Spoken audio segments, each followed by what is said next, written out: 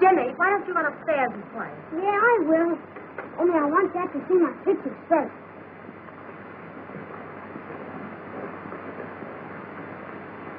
Here's the B-17. That's the B-24. And here's the P-38. And here's the P-47. Now see if I'm right, Jeff. Wingspan, 41 feet. Pratt & Whitney, 2,000 horsepower engine. A full-bladed 12-foot 2-inch propeller. I mean prop. I don't see any propeller. Yeah, of course you don't.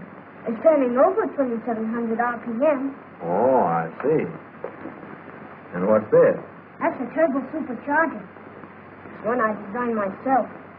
It's a lot better than the one in the P-47. The air in my turbo comes through this duct. Jimmy, why don't you duck? Not duck, duct. Science talk. Anyway, you gotta have a turbo supercharger to take a P-47 upstairs. Don't you know anything about airplanes? Jimmy knows his airplane. He's not kidding when he says that the high-altitude performance of the P-47 depends on that turbo packing air into the carburetor. The turbo does for the 47 what the pilot's oxygen system does for the pilot. Keeps the ship flying high at fighting efficiency.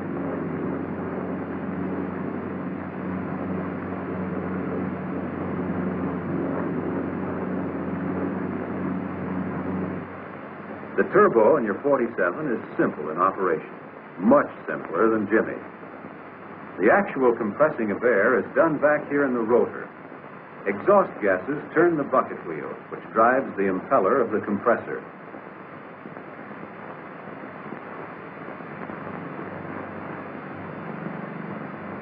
The waste gates in the exhaust system control the speed of the rotor by opening and closing, and thus directing more or less gas against the bucket wheel. The waste gates are operated by a regulator. The regulator, in turn, is controlled by the pilot when he changes the control setting on the quadrant. When you establish a control setting, the regulator will automatically operate the waste gates to maintain manifold pressure. As you increase altitude and decreased atmospheric pressure causes engine power to drop off, the waste gates gradually close. More exhaust gas is directed against the bucket wheel to make it rotate faster and compress more air. Now another indicator becomes important, the turbo overspeed warning light.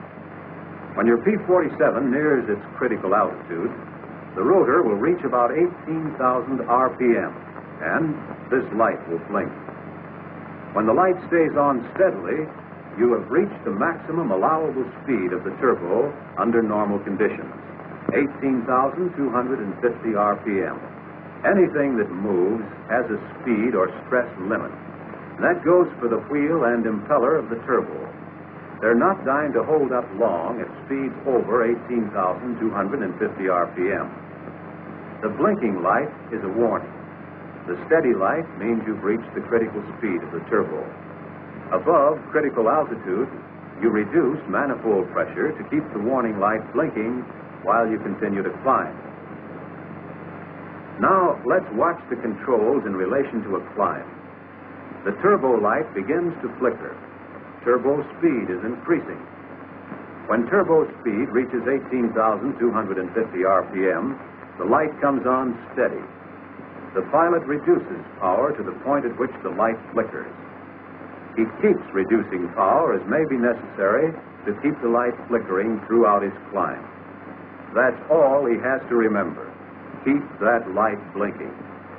In P-47 V5s and subsequent models, the water injection system gives war emergency power for limited periods, increasing horsepower and rate of climb beyond military power limits. With water injection, you'll build up approximately 56 inches of manifold pressure and develop 2,300 horsepower. Water injection will increase your speed about 20 miles an hour. Save water injection for emergency. Think of it just the way you do your guns.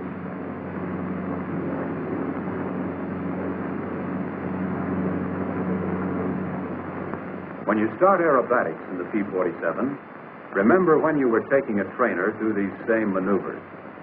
The P-47 is a bigger, faster, and heavier ship. But you put a 47 through its paces just about as you did your AT-6. There are exceptions, of course, and they're important. In the 47, you avoid inverted flight, except for the few seconds necessary to perform a given maneuver, since inverted flight starves the engine for oil. Snap rolls are not permitted. And in practicing dives, you pay particular attention to speed and altitude.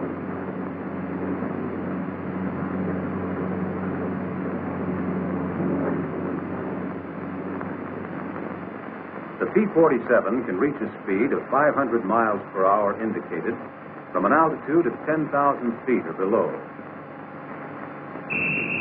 That's to remind you pilots with strong left arms that in the 47 you can lose about 10,000 feet in attaining 500 miles an hour indicated. Better go up higher, around 20,000 feet or above, if you're going to keep, say, a 10,000-foot margin between you and terra firma.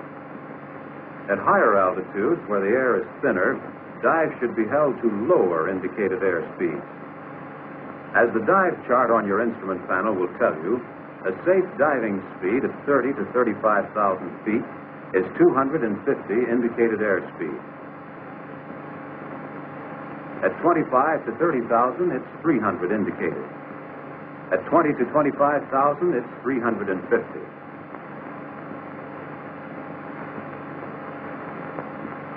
At 15 to 20,000, it's 400. At 10 to 15,000, it's 450. And at sea level to 10,000 feet, it's 500, which you'll remember is not recommended for a steep dive in training. These are speeds at which you'll find handling characteristics of the P-47 to be normal.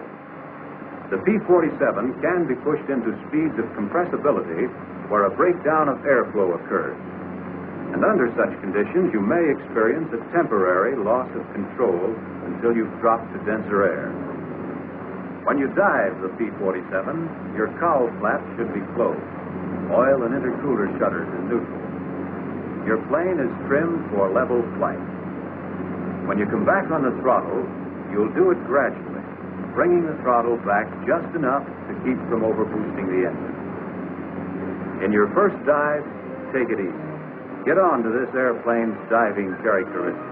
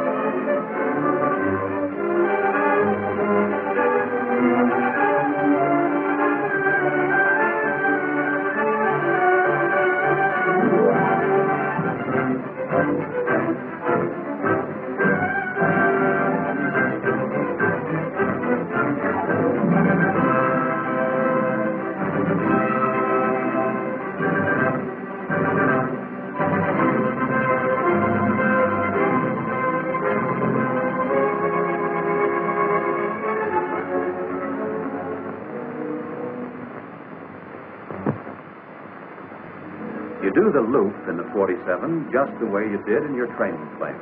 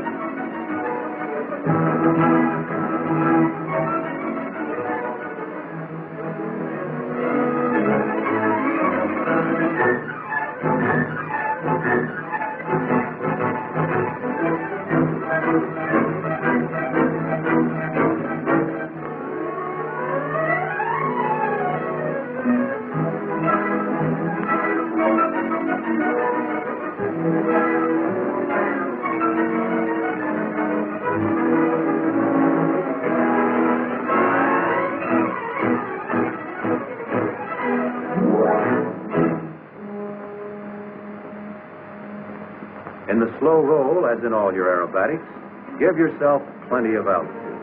Put the nose on a point and keep her rolling.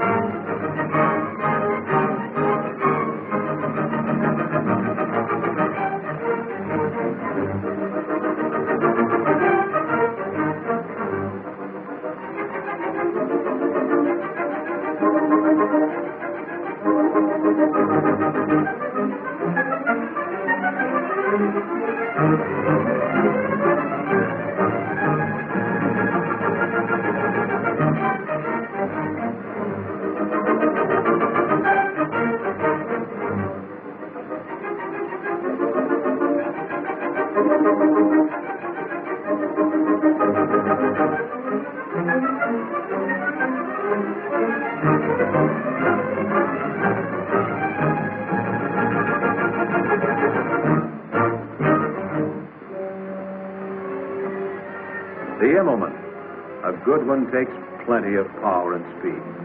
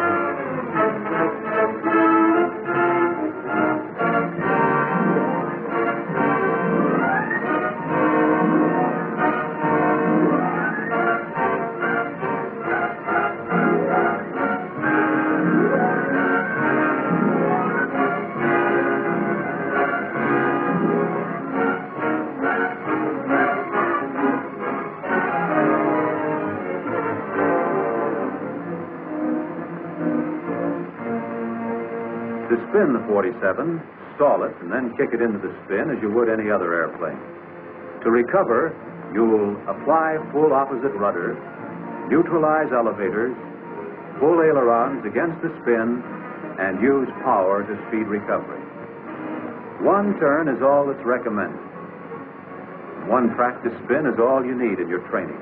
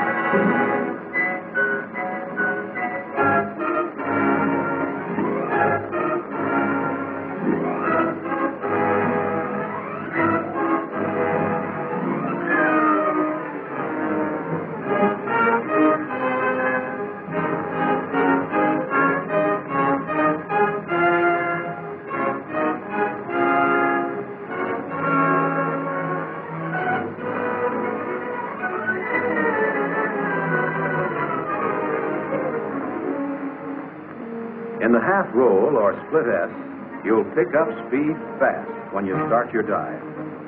Always do this maneuver with plenty of altitude and always with power off, spelled O-double-F. For skeptical pilots, we draw a diagram.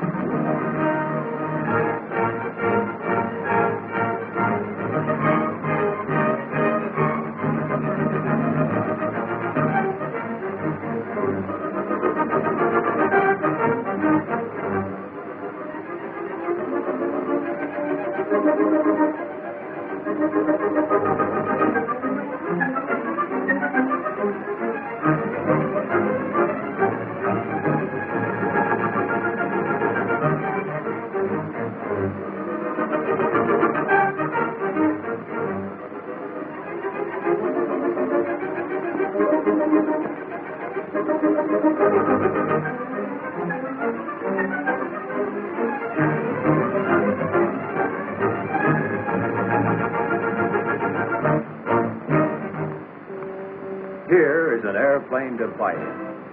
With all its speed and performance, with all its fighting punch, the Thunderbolt handles the way you like it. Smooth, quick, sure.